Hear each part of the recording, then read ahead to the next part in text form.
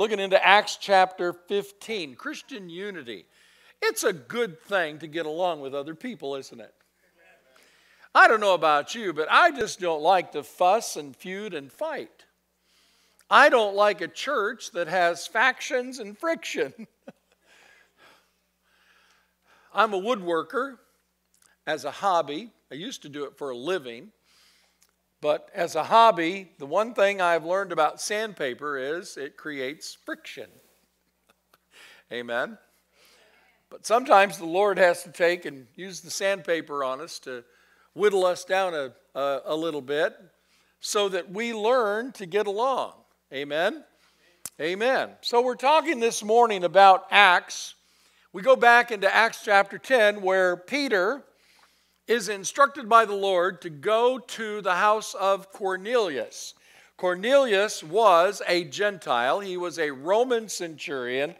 And for Peter to go into his home was off limits. Peter, raised a good Jew, was told, don't associate with those there Gentiles. But the Lord confronts Peter and his prejudice, and the Lord says, don't ever say to me of anything that I make is unclean. Now, you know that what happened to Peter that afternoon was he fell asleep. He was on the roof. A sheet came down from heaven, had all kinds of critters in it. And the Lord said, Peter, you're hungry, eat. And Peter said, oh, no, no, no. And the Lord 3 times finally said, Peter, I told you to eat. And so the Lord says to him then, don't ever say what I've made is unclean. And that included the Gentiles. That included Cornelius. Now, God has a plan. God's plan included the Gentiles. But you know what's funny about us? Sometimes we don't think God knows what he's doing. Sometimes we think exactly that. God's plan creates problems for us. Oh my goodness. Yes, he does.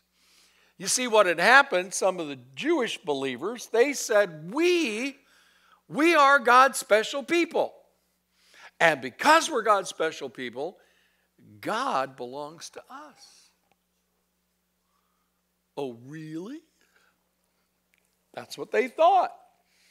You know, sometimes we get to thinking we're pretty special. And that we can pretty much put limits on God. Shake your head like this and say with me, no way. We don't do that. Neither could the Jews. Gentiles, they said, needed to become Jewish. And so the question was, could a Gentile believer become a Christian without becoming Jewish first? That was a big question in the early church. And so some strict Jews said, no, we don't associate with Jews. We don't eat with them. We don't even do business with them. And so if they want to be part of the Christian church, they have to be Jewish first. Now, that was a problem. The good thing about problems is there's always a solution. Always a solution. And this problem needed a solution. So it wasn't an easy fix, but they took and they did what every church does. They formed a committee. It's called the Council of Jerusalem, and we'll get to that in a little bit. Now, in Jerusalem, there was a problem. So, Houston, we have a problem. You can't be a Christian unless, Who said that one? Well, we'll find out. Paul and Barnabas, they've been out ministering to the Gentiles. They've been on a mission tour for about 2 years. Now, primarily, they would go into town. They would go to a Jewish synagogue, kind of set up a little camp and start praying. But then they ministered to not only Jews, but also to Gentiles. And a lot of people, Jews and Gentiles, came to know the Lord. Amen? Isn't that what it's all about? It is. So, on the way to Jerusalem, they tell how the Gentiles had been converted, and this news made all the believers who heard it what? Oh, we're happy in Jesus. Amen. So, they were welcomed by the church because God had included them too. However, back in Jerusalem, there were some Christian Pharisees who said, oh, no, no, no, no. They can't be Christian unless they do what we think they ought to do. Now, folks, I hate to tell you that I have been in the church for a long, long time. I have heard some strange things about who could and who couldn't be a Christian. Let me tell you a few examples. Can I indulge on you? Well, if you shop, eat, buy, purchase, go out to a restaurant on Sunday, say it with me. You can't be a Christian. Now, if you're a man and you have long hair, I've heard this, you have facial hair, if you have a tattoo, you wear spiffy clothes, whatever it is. I even hesitated to use the word spiffy. Some of you don't even know what spiffy means. But if you have any of that and you're a man, say it with me, you can't be a Christian. If you're a lady and you cut your hair or wear your hair a certain way, you wear makeup, you wear jewelry, you take and you have tattoos or whatever, say it with me, you can't be a Christian. Unless you change and make yourself like us. Now, none of you have ever heard these things, have you? Oh, really? Well, you can't be a Christian unless you take, and especially if you own a nice car, nice house, you own nice things, nice clothes, nice whatever. If you own anything nice, you can't be a Christian. I have heard this before. Well, it sounds like a bad rendition of Jeff Foxworthy. Am I right? Say amen. Now, I remember Lynette as a 9th grader. She was in Michigan. I actually called her the other day. I said, do I have the facts straight that you were about 8th or 9th grade? She said I was in the 9th grade. She goes up to Michigan. She's spending time with her grandparents. And Debbie's mom and dad wanted to go to their local camp meeting. And Lynette comes bebopping out, and they say, you can't wear those shorts to our camp. What's wrong with my shorts? Oh, no, no, no. You can't wear shorts to our camp. You have to wear a dress. And she had to scrounge around, she said, find a dress. And the thing of it is, Lynette had been going to Nazarene camps all of her life. But this was no Nazarene camp. This was a holiness camp. Now, there's a big difference in a Nazarene camp and a holiness camp, even though the Church of Nazarene is a holiness group. Somebody say amen. This was a holiness camp. And Lynette said, and I always relish the fact when my children have a new experience. And she came home, she said, I want to tell you, Mom and Dad, there were some strange things that happened at that camp. And we laughed, and I said, hey, Toto, we're not in Kansas anymore. I had to laugh. But anyway, the Antioch church, where Paul and Barnabas had been, they were a very progressive church. Progressive in the sense that they didn't care if you were Jew or Gentile. They were very accepting of the brothers, the sisters, the Jews, the non-Jews. They were accepting. But back in Jerusalem, not everybody was happy. And so what they did, they said, you can't come into the church unless you become Jewish first. Now, it was unthinkable to Paul and Barnabas. It was unthinkable to the church at Antioch. And so they head off to Jerusalem. And they disagreed. They said, let's go and help settle the problem. So they go to Jerusalem. And there in Jerusalem, they ask the question, is Christ's salvation for everybody, or is it just for a number of people, a little small group of people? Us four and no more. Say that with me. Us four and no more. You know, we can get to the point where we do that. Oh, you want to be a part of our church? You want to be a part of our group? You know, because it's only us four and no more, and we're special people. We're God's special people, and because we're God's special people, we have God in our hip pocket. We can pull him out like a set of car keys. Huh? Am I making this up? I've seen it. We try to put him in a box. We try to restrict his grace. We only say, well, God's grace is only for this group of people. And it's wrong. Thank you. And we try to limit who can be saved and who can't.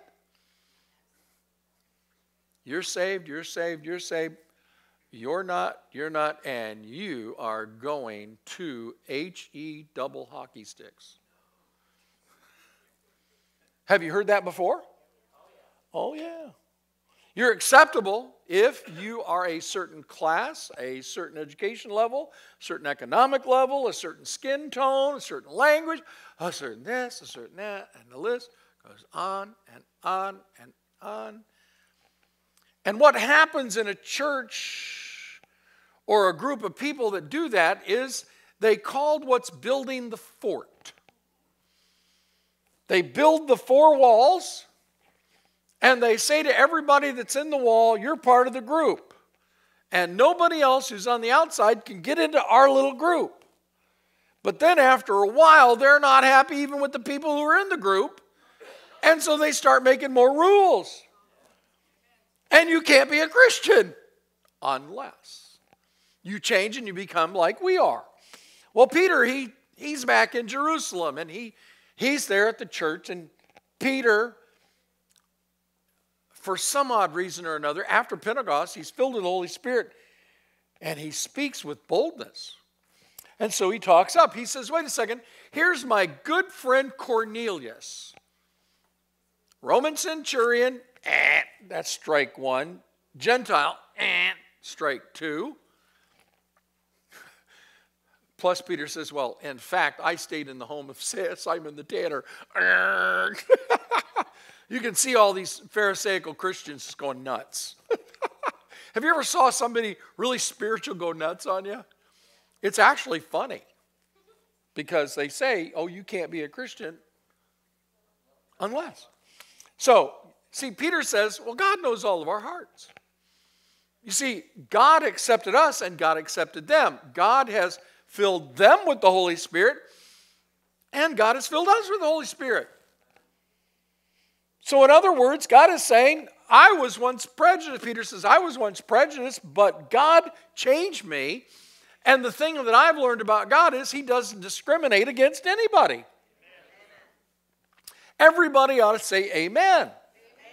Because the last time I looked, every last one of us looked different. Aren't you glad for that? Boy, I would absolutely feel sorry for the person that looked like me. I'd say, thank you, Lee. Peter says, this is what's happened. Our hearts have been purified by faith in the Son of God, and it's not by what we do or our works. Say amen. So, are we going to question God? This is a question that Peter says. Are we going to question God? Do you have the audacity to question God? If so, step up, because the rest of us are going to move away. There might be a little thunderstorm moving in. and lightning may strike. He says, no, we don't question God. We believe it is through the grace of our Lord Jesus that we are saved, just like they are. So now you have Paul and Barnabas who disagree with these crazy people. Peter stands up. He disagrees with the crazy people. And so they share about how God is bringing all of the Gentiles into the church, which is a good thing. Because if not, you and I wouldn't be here today. Now, years ago, there was an expression. How many remember the commercial? When E.F. Hutton speaks, everybody listens. And then they would show restaurant scenes and everything. Everybody, when they'd say E.F. Hutton, everything, silence. At the Jerusalem Council, I can only imagine, there was this guy by the name of James who speaks up and everybody listens. Well, just who does James think he is? Well, he's only the brother of Jesus. I think that would hold just a little bit of credibility, don't you? He's also one of the only individuals that Jesus personally came to and spoke with after the resurrection on his own. Plus the fact that he's kind of like the pastor of the Jerusalem church. Now, I don't know about you, but every now and then, when there might be something going on in the church, every now and then they come and ask the pastor. I'm not sure I'm like James. When the pastor speaks, everybody listens. I don't think it happens that way. But with James, it did. So James says, listen, here's what happened. God first intervened to choose a people for his name. Who are the people for his name? The Jews. But they came from the Gentiles. James says, listen, when God started all of this, he worked through a Gentile. Read your Old Testament, folks. It's all there. James, pretty smart guy. He says that the rest of mankind may seek the Lord, even all the Gentiles who bear my name, says the Lord. So James is saying, God's not only working through, quote unquote, the chosen people, God's working through anybody he well wants to. Amen. So, he says we should not make it difficult for the Gentiles because what are they doing? They're turning to God. You know what? It's a great thing is when anybody tries to turn to God, we should do our absolute best to help them to get to Jesus. Amen. So, they don't need to be Jewish to be Christian. No, they don't have to go through all the ritual, and you can read what they were requiring. However, he says, to some people, their old way of life was very offensive. And it was. So James says, but if they follow God's universal laws, and they won't offend God, but instead what they're going to do is they're going to make God happy. So James says, I've been led by the Holy Spirit. I'm going to make some recommendations.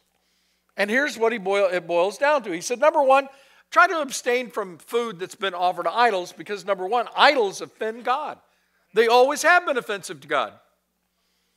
God says, I don't like idols, and you're not to bow down to any idol.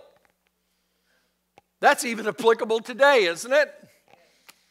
But see, back then, what they would do is they would take meat and so forth and offer it to idols, and God says, I don't want any part of that. So don't pollute yourself, Christian, by eating meat that's been offered to an idol. Number two, abstain from sexual immorality. Now, the one thing that we understand about Roman society, no rules. When it came to their sexuality, there were no rules, no boundaries. James says, wait a second now. God's universal law is purity. Here's why. Because God said it then, he meant it in Jerusalem Council, and he means it today. A man shall leave his father and his mother and is united with his wife, and they will become one flesh.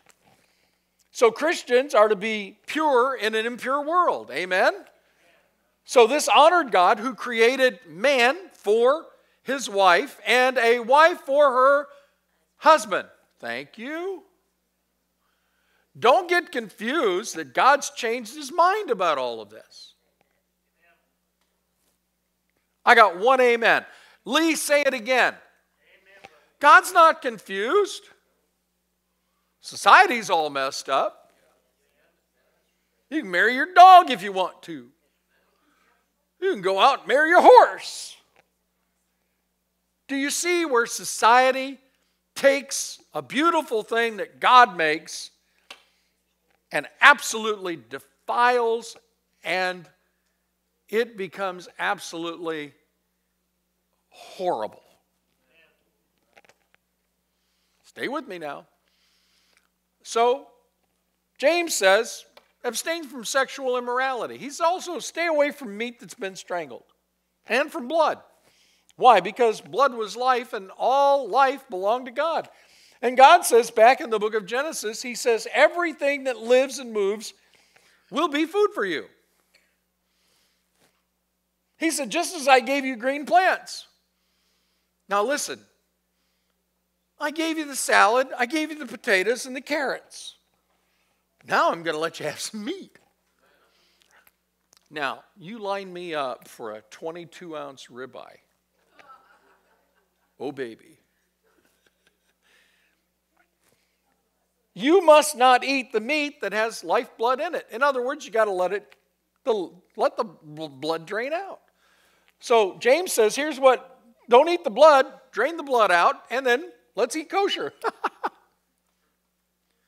I thought that would be a good joke. I love corned beef. I'm striking out, Brother Carl. The kosher joke didn't get it. The corned beef didn't get it. Bacon. So what is James doing here? James is recommending to the council conciliatory ideas for the new believers that are coming in. And no one gives any kind of opposing reason or fusses or even takes and quibbles about these prohibitions. Nobody does. Why? Because you have the authority of Paul and Barnabas and Peter and now James, and they're all saying, what are we doing all this for? We're trying to win people to Jesus. We don't want to offend anybody, but we don't want to take and have everybody to think that they're coming into the Christian church and they got to be Jewish first. So, leave away the pagan part of life. And Christians were no longer pagans. I want to emphasize something right now. We are not pagan. Don't buy into all the nonsense of the world thinking that you can do this, that, and the other, and you're still covered by God's grace. God loves you. He accepts you. But He is a transforming God to bring you out of darkness into light. Amen. Out of impurity into purity. Amen.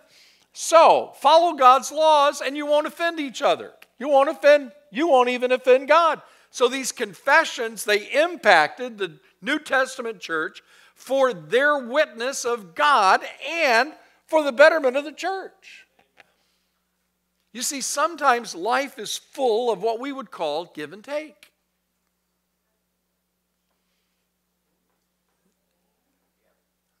Last time I knew, that's what marriage was. Last time I knew, that's what raising children was all about. Last time I knew, when you're an employer and you try to get along with your employees, there's a lot of give and take. You see, even in the New Testament church, They came together in the Jerusalem Council for a lot of give and take. So this all shows up. What shows up? Well, it shows up, and Paul and Peter and the other New Testament writers, they all came to the conclusion there's no difference between Jew and Gentile. Say glory to God. Because most of us are in the Gentile group. Amen. So, there was a problem, but to every problem there is a solution. I like solutions, don't you? Amen. Now, sometimes solutions are hard to come by. It's not always easy to sit down with a pack of people and discuss things and come to a resolution, but that's the great thing about problems. There's always a solution. And love is a give and take. Because we love each other, in any relationship, there's always give and take. When you dig your heels into the sand and say, if you don't play the game my way, I'm taking my ball home with me.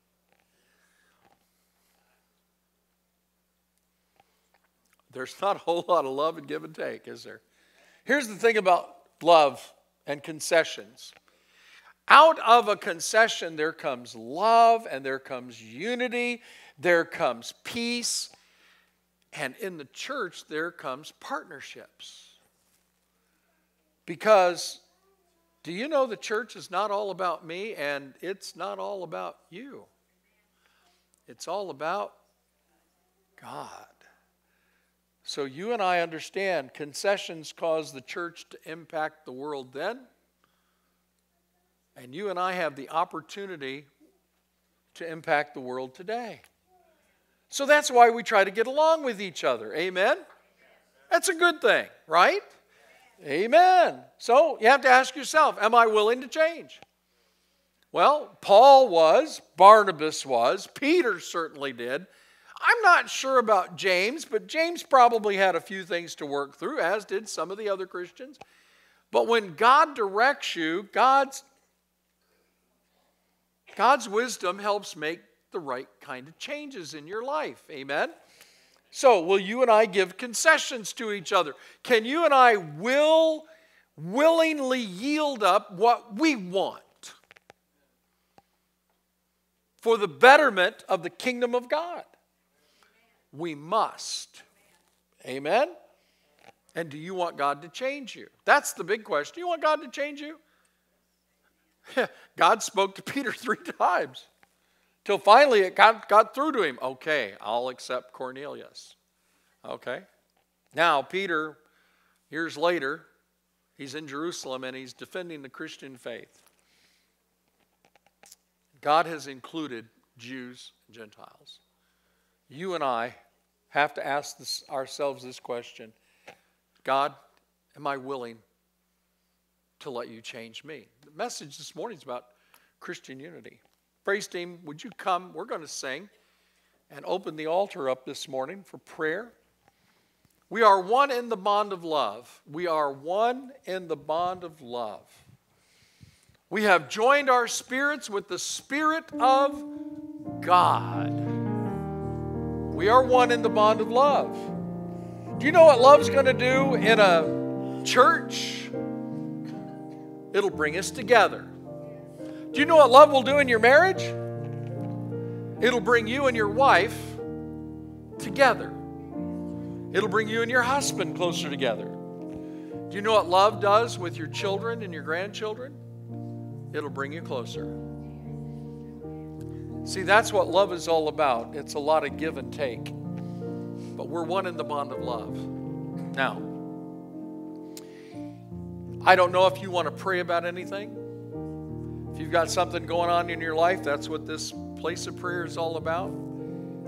Maybe you say, you know, I've kind of let some things maybe slip in my life, and I'm not as conciliatory as I ought to be.